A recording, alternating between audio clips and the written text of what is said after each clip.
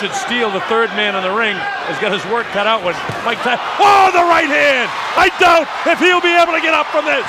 He hit him flush on the jaw with the right hand. It's up to 6 and 7 and 8 and 9 and 10. It's all over. Come out this strong against Long. 5 of 8 have fallen in the first. Is it 6 of 9 as Tyson comes out with a strong right hand barrage again? This is as bad as I've ever seen Donnie Long look, but give Tyson credit. That's it. Wow. The left hand puts him down. He collapses, and this one is over as the doctors rush into the ring.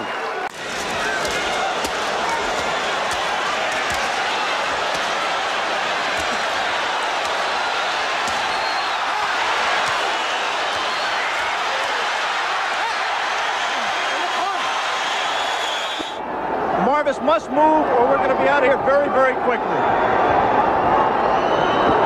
Uppercut, and Marvis is hurt. Razor is down. Joe Cortez moves in to have a look, and he's going to stop the fight. It did not last 20 seconds. The rope's doing damage.